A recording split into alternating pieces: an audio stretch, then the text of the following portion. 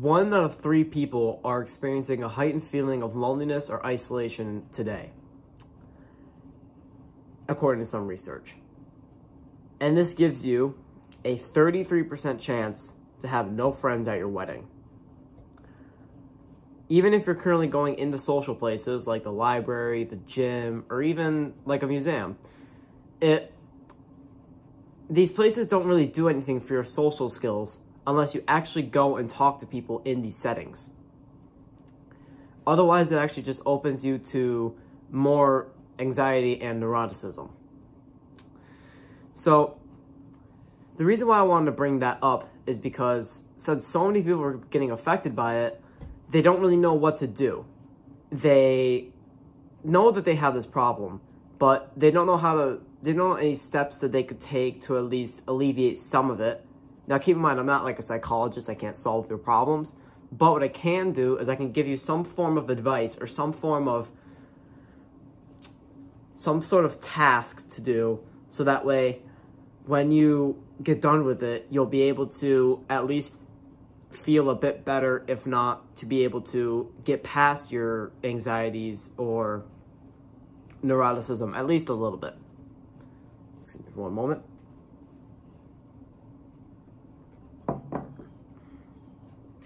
So, the first point I want to bring up about,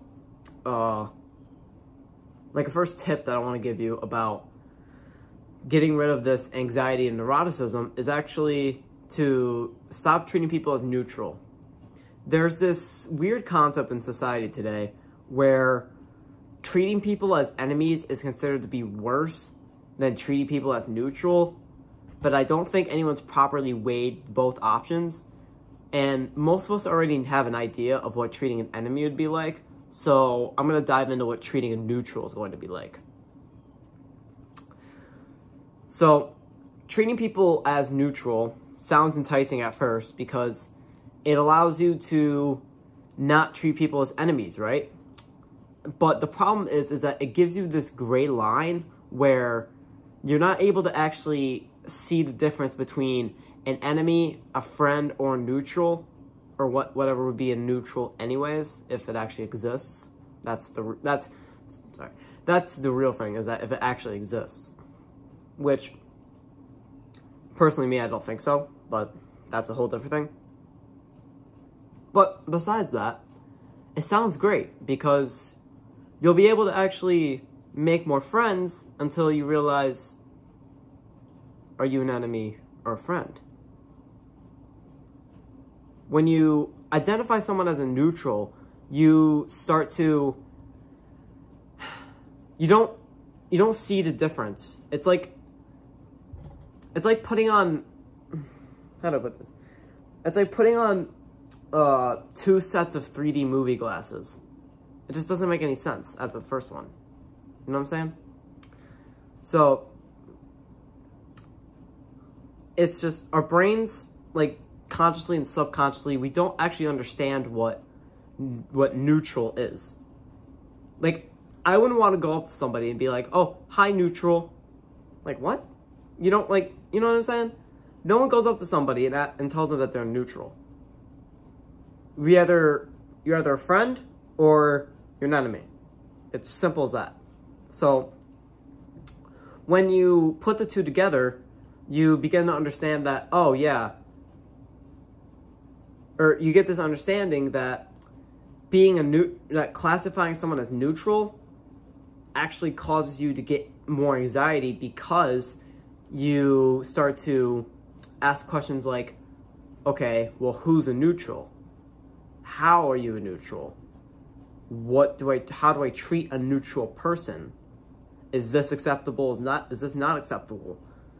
You're not going to find people who know what a neutral is. Like, you can't just look up how to treat people as neutral and get some, like, sort of accurate result, because that's subjective in the first place. So, this really opens up your mind to a lot more anxiety than what's necessary in your life, because you start to develop this, it's a silly, like, understanding of, okay, can't treat them as an enemy, can't treat them as an enemy. But you have to understand, not everyone's an enemy. Especially in this society where there's also this, like, inclusivity type, like, message. No one's really, like, enemies.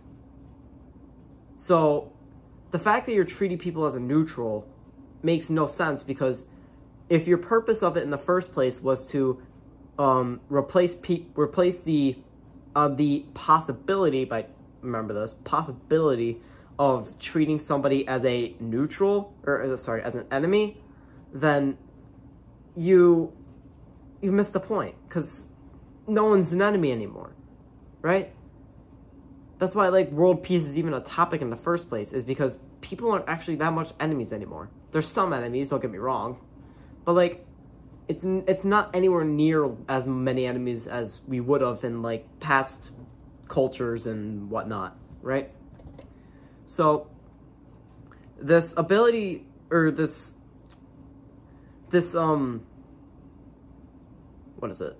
This anxiety and this mental health damage that's caused by not having the correct, like, the correct identification method. Like, instead of identifying people as the two, like either friend or enemy, you try to identify as neutral. It actually ends up blocking you from being able to grow and ask questions and become a quality person in today's, just as your life goes. Since you're constantly going to be unraveling in your neuroticism, and you won't be able to bring a message to people confidently, because you're going to think that, oh, I want to make sure that I'm doing this right and that I'm treating them right, which will honestly, it'll stem into much more of a deeper problem, and it'll disguise itself as other things before you actually realize, this is my social anxiety? Yeah, this is my social anxiety, is that I don't treat people as friends or enemies. So, and another point to bring this up is that I find this interesting, is that the society's actually used this this method, and it actually hurts you, because you're, sorry, I'm like trying to bring it together here. Your survival instincts is the ability to determine if someone's a friend or an enemy. That's why we can subconsciously understand this concept so well. But when you begin to introduce this neutral area, you don't know exactly when it borders anything. So what happens is the neutrality, it swallows up the friend and the enemy. So you end up treating everybody as a neutral, and you just don't get across whatever you want to do correctly. It just doesn't develop into the way that you want it to be. So, and I figured that it's actually very interesting that if you think about it like this, the modern society, or whatever you want to call this, is actually using their survival instincts against you for its benefit of being able to strengthen whatever numbers that they have compared to you having nothing, because you're too busy contemplating neutrality over the thing that's worked for since we've existed, right? So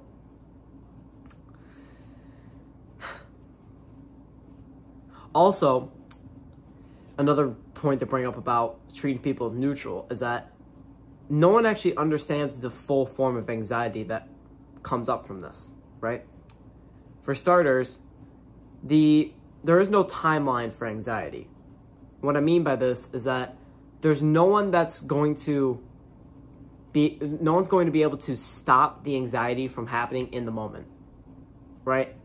Like, they're not going to be able to stop it from striking at 12:15 in the afternoon, or like 9:21, right? So you can't control what you think about as a neutral. So these two things are in common. And also, we've already tried out the output of neutrality for almost a century now, and it has not worked at all.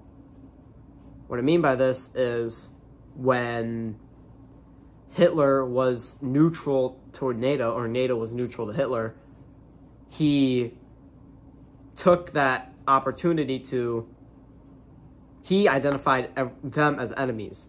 And he took Czechoslovakia, he took that entire, like, little group of, like, European countries, and then invaded Poland before the war started.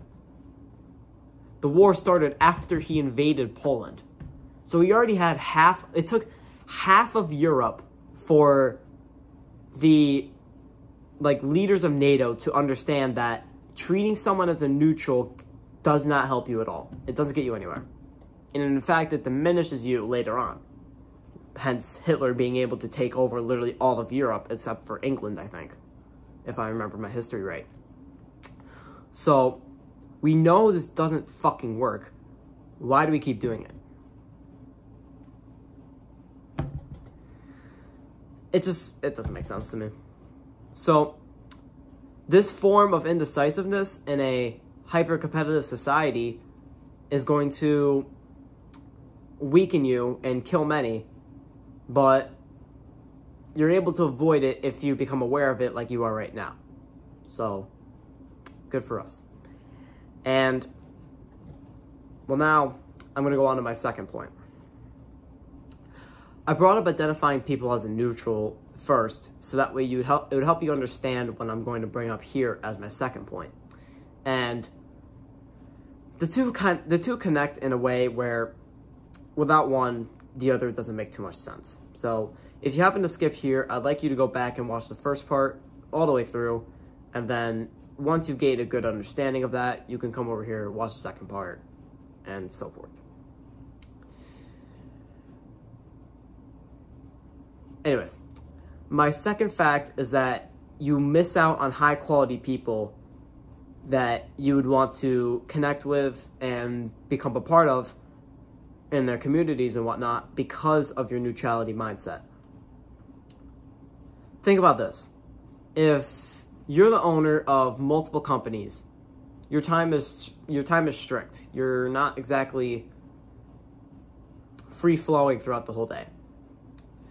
And you have two people that want to come up to you, you should be able to answer here which one's going to get a response. Now I have two people I made up here. Mr. B tier, who's always anxious. He thinks everyone's out for him, and he believes that his message was weak and that he was nervous. He didn't really. It's kind of more like a clinginess hope to get someone's attention and get someone's, hopefully, maybe respect for the way he is right now. So then he has some social proof that he doesn't have to change, right? This is how deep anxiety can go, right? And that's just because you identified someone as a neutral. And then you have Mr. A tier, who believes that this guy could be his friend before he even sent the message. He has a strong but short message, and he knew how to craft it. He put his time, he put his effort into this message towards the person because he wants to not blow his chance to be connected. And he values himself as equal to the business owner. That's the key point, is that with anxiety, you're not going to be able to develop yourself in a way where you actually put more value onto yourself or self-esteem. It's really like self-esteem, but it's obviously, I don't like to say that because it sounds more childish, right? Because like self-esteem, when I think of the word self-esteem, it makes me think of elementary school and how they're like, oh, you go and build up your self-esteem, kiddo. It's like, okay. But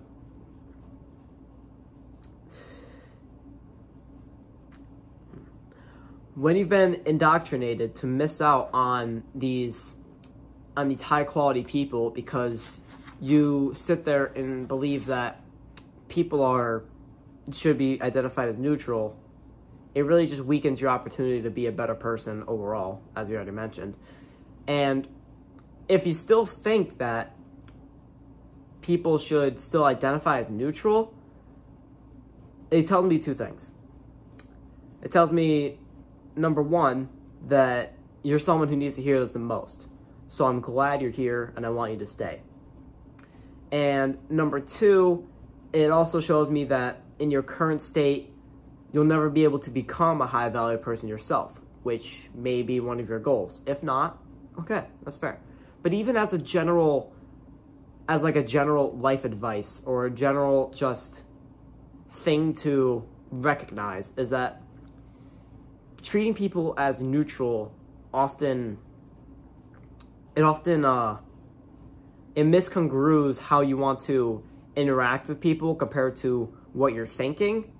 And when you do that, you often get a very bad mixture of self-deprecating thoughts and neuroticism, which will just eventually lead you to not being the person or not being capable of doing the things that maybe you wanted to do right now, or maybe that you wanted to do a year ago, right?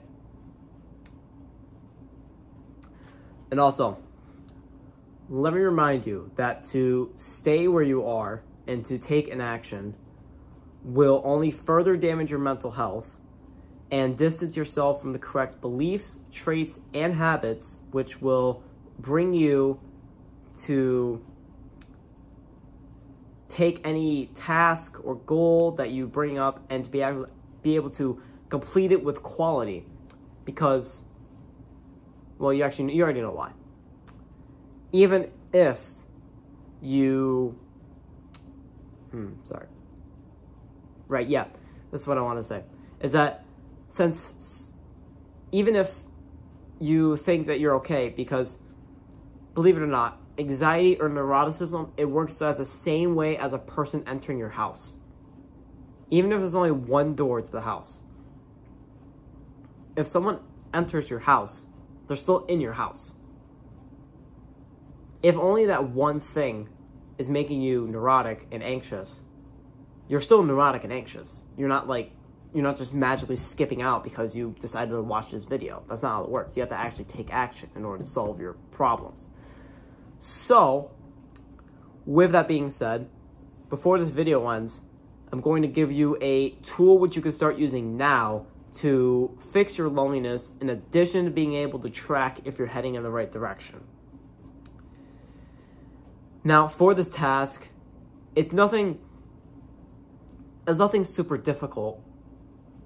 It's in itself, but I'd like you to take about a week's time at least between when you start this task and when you finish it. And I will tell you now that being able to do this task will require you to put in some work, especially if your timeline is a week. If it's not a week and you put it longer, you can be a little more lazy about it, but I still want you to actually complete it, yeah? So, here's the steps that I'm going to go into, and they will help you be able to make yourself better socially, have less neuroticism and anxiety, and they'll be able to bring you to a higher state of yourself that you're more proud of. So, to start, I want you to get a journal or get something, just something that you can write in. Maybe it's a piece of paper, I don't care. And I want you to start writing about how fulfilled you feel in this area of your life that we talked about so far. And it'll take a little bit of time, most likely, because you'll actually unravel a lot of things that you didn't know about in your writing. And that will obviously allow you to get a deeper insight within yourself, which is really valuable as is. But if you're contemplating the trade between right now to use the time and what it can be later, I'll put it to you like this. To start reversing the loneliness epidemic is a much more powerful reason to push forward beyond your comfort zone and to be able to trust me with what I'm saying, so that way you can solve that loneliness, that will be projected into the future instead of your current problem. So after you wrote this, I want you to try and interact with people as much as you're comfortable with, because obviously there's some introverts and extroverts, so on and so forth. But like, don't bullshit yourself. Don't be like, oh, I'm an introvert, so I'm just gonna sit by myself all day, when you're not, right? Like me, for example, I'm like right in the middle. I'm right in the middle. If I get too much, then I want to relax. If there's a good time for me to focus and do stuff, I'm fine with being by myself. That's just how I work. But for you, it's probably different. So take your own personal things into account there, and try to interact with new people every day. Preferably, I want you to do this in person, but I do understand that that's actually very difficult to do because it requires you to go to places, and you're kind of, especially when you're trying to go out to a place just to talk to somebody, it feels kind of odd. So you don't really like, you already get more neuroticism as is. So if you can do it though, and you want to push there, great, go for it. I'm rooting for you, but I just thought something stupid in my head. But if you can't do that, then going online is okay, but you need to talk. Use the teeth, the tongue, use your language to talk to people. You can't just like sit there and just like listen and be like, oh, I'm socializing. No, you're not. So after you do this for a little while, then you can actually, oh yeah, right. Apologies. So now you can go leave this video and take these actions. I don't want you to come back to this video until your weekly timeline is complete. Now what you can do is you can go you can just like the video or subscribe or like save it to your watch later or something. So that way you know that in whatever time period you have, you can actually come back and do that thing. Or finish this task, sorry. You already know what to do. Now, so you can go now. I'll see you here later.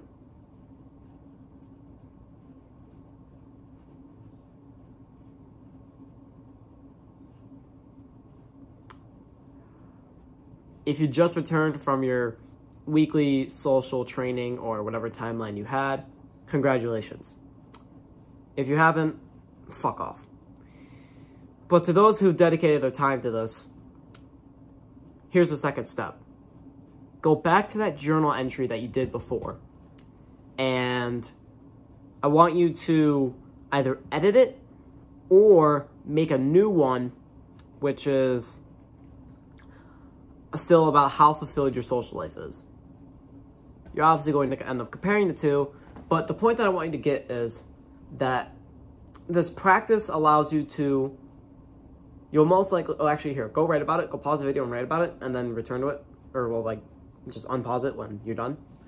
But to those who are done now, it really is about how you can see that you'll be surprised how much it actually has changed, right? Because oftentimes neurotic people and people of this sort, they don't think that they can really get out of it.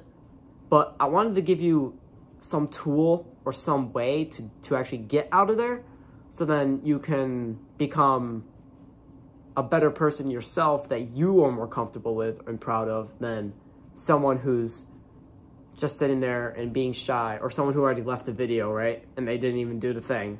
So I was just like, okay, great. Those are the people that really need it, though. You know? It makes me sad.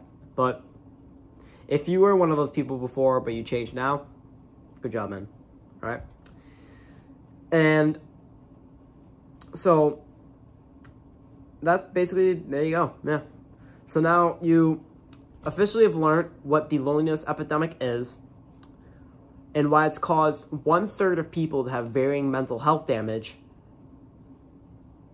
And you know how to fix this so then your mindset, your beliefs, and your traits won't negatively impact your future, and instead assist you in the journey to destabilize loneliness and bring social connection back into the fucking spotlight it deserves, so that you are not lonely and depressed and sad and anxious and unable to develop in the ways that you want to do so. And as always, we're here to help you help them.